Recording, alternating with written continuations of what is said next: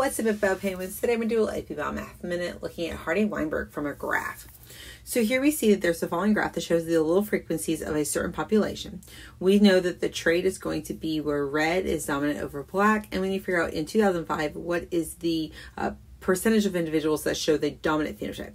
So in 2005, I see that the data point is at p equals 0.9. So I know my p-value is 0.9.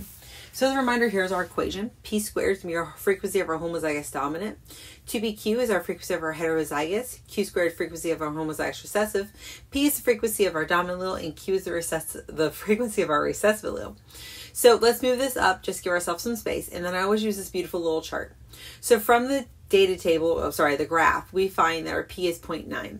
So to find Q, I just do 1 minus my P value, which will give me my Q value. So that will be 0.1.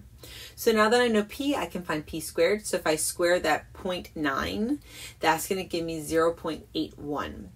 So then if I want to find my Q squared, I just square the Q value. So that's going to be 0.01 for my Q squared value. So now to find 2pq, we do 2 times our p times our q.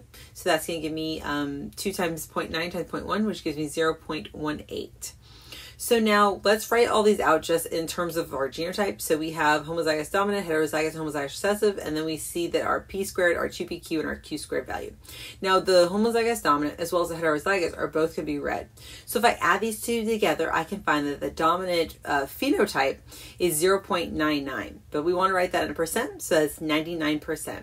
Hope that this was helpful. Remember that AP Bio Pain was just assessed by y'all.